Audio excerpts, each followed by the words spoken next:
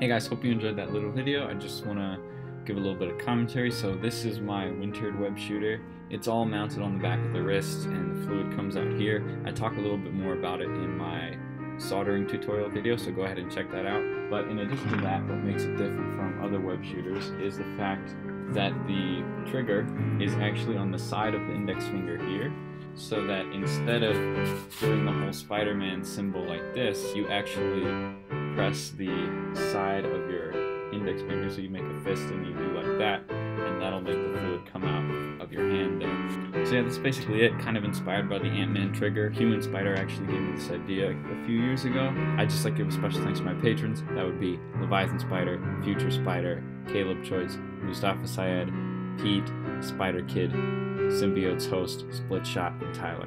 Make sure to hit the link in the description below if you want to donate to my Patreon. If not, that's fine. I'm perfectly okay with your viewership. Thanks a lot again, guys, for watching, and have a blessed day. Stay amazing.